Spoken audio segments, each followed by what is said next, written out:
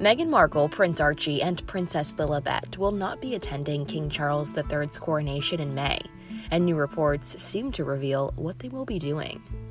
On Wednesday, it was confirmed that Prince Harry will travel to the UK solo for his father's historic event, and a rep for the couple explained that the Duchess of Sussex will stay home in California with their 2 children. According to People, Meghan will spend the weekend celebrating their son's 4th birthday, which falls on May 6th, the same day as the coronation, with his 1-year-old sister. A friend told the outlet that Harry is returning to London for the service because he wants to support his father for this important moment. Access Hollywood reached out to reps for the Duke and Duchess to confirm.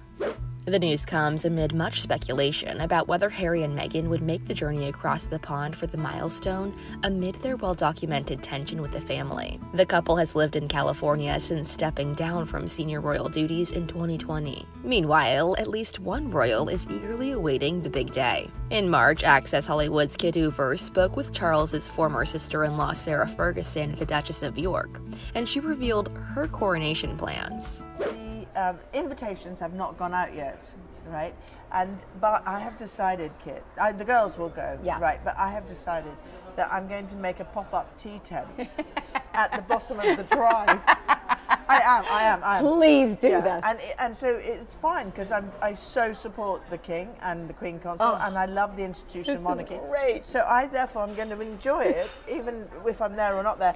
I'm going to put bunting up, and I'm going to have the real British experience. I'm coming to that. You better come. I'm coming to that. Yeah, you better come. This is why, one of the reasons the Queen loved you so much and you were so special to her. What did she mean to you? Oh, you know, she just, I think I was just myself with her. And I was allowed to be myself with her, which is such a joy. And we loved going for our walk with the doggies and the corgis, and she loved the smell of daphne plant right now, or magnolia, or the daffodils coming through in spring, you know. And then she was just an exceptional. It was the greatest honour of my life. And the last, I've really missed her badly in the recent months because she was there. You know what it was? It's like someone had a hand behind your back, an invisible hand. I love that. She just was always there.